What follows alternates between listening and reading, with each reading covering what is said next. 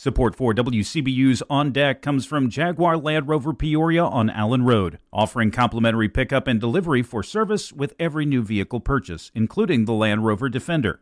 Details at jaguarlandroverpeoria.com. This is WCBU, Peoria Public Radio.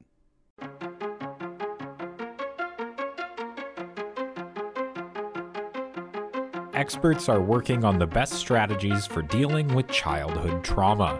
That's just one of the things you want to hear about to start your day for Monday, May 13th. I'm Colin Shope, and this is WCBU's On Deck.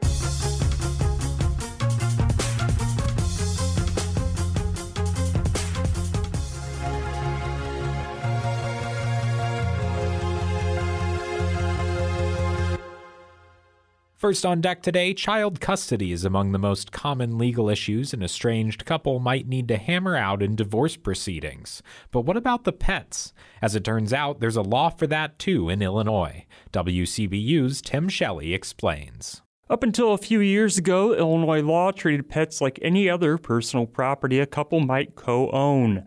But that's changed. Terry Ross is executive director of Illinois Legal Aid Online. It was coming up over and over again in court because pets are, more than property, right? They are a part of our family. The Dissolution of Marriage Act now requires a pet's well-being to be taken into consideration. It's similar to the best interests of the child standard, right, which exists in the parental responsibilities laws. She says a person who owned a pet before the marriage has a better claim for sole possession than one that joined the family when a couple was wed. A person who can show they can provide the most stable environment for the animal also has a stronger chance of getting custody. But Ross says it's also not uncommon for divorcing spouses to ultimately agree to split time with the pet between them. For WCBU, I'm Tim Shelley. Here are some other stories we're following in the WCBU newsroom.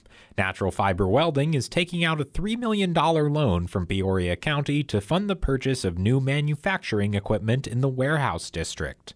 And Governor Pritzker's plan to create a new state agency for early childhood programs is moving forward after passing out of the Illinois House of Representatives.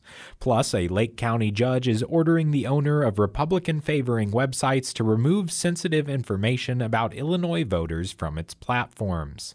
Find more of these stories and all the details at WCBU.org. Advocates, experts, medical professionals, and service providers are collaborating on the best ways to prevent and respond to childhood trauma. A two-day educational conference in East Peoria served as an opportunity for people to network and build relationships toward a common goal.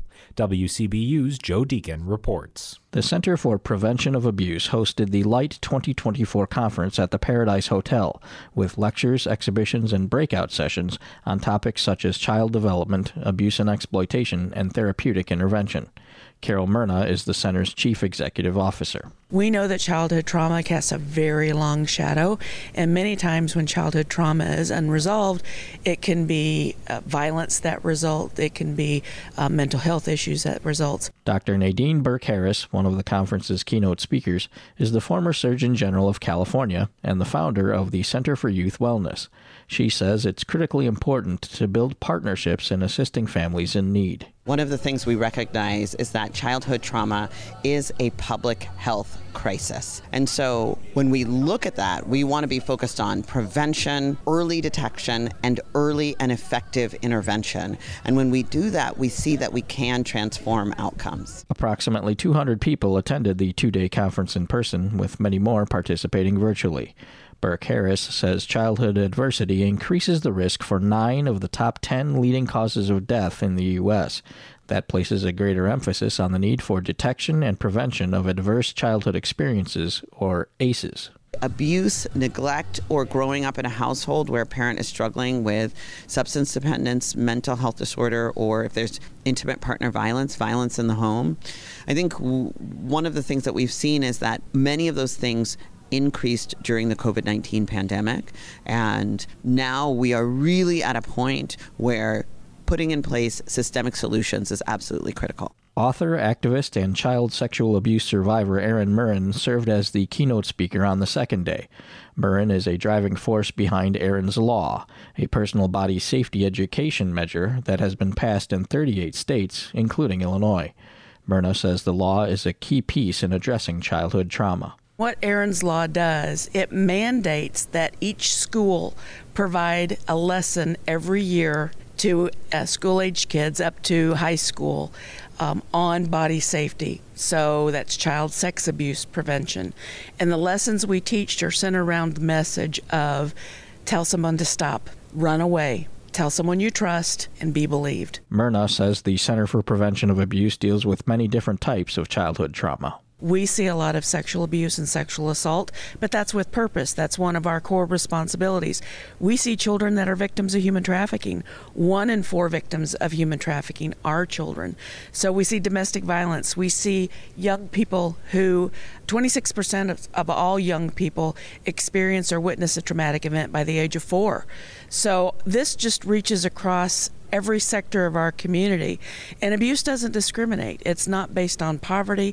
It's not based on race or religion. Burke Harris says one of the biggest challenges is a belief that the problem of childhood trauma is too large to solve. Well, I think that view that it is too big of a mountain to climb is the biggest hurdle that we need to overcome. I think recognizing that we can do this.